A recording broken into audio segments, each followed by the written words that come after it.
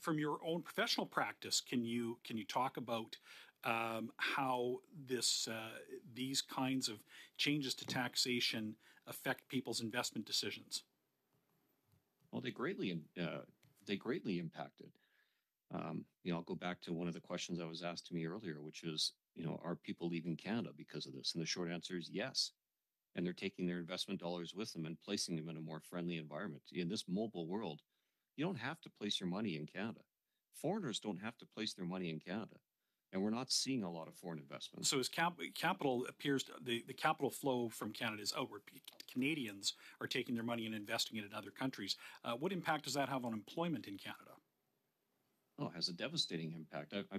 I'm working on a file right now where a very significant Ontario employer is packing up and leaving and moving to Florida. They don't need to be in Ontario. They're homegrown Canadians, but they don't need to be here. And all these tax changes, and frankly, the capital gains was just the final straw. So there are other tax policies under this government that have led to capital flight.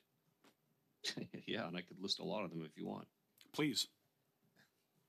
High personal tax rates, changes to private corporations and their shareholders that was introduced in 2018, the anti-income splitting rules, even some of the real estate measures, the ridiculous short-term rental stuff. People are which is very, very ridiculous and dangerous, frankly, for Canada.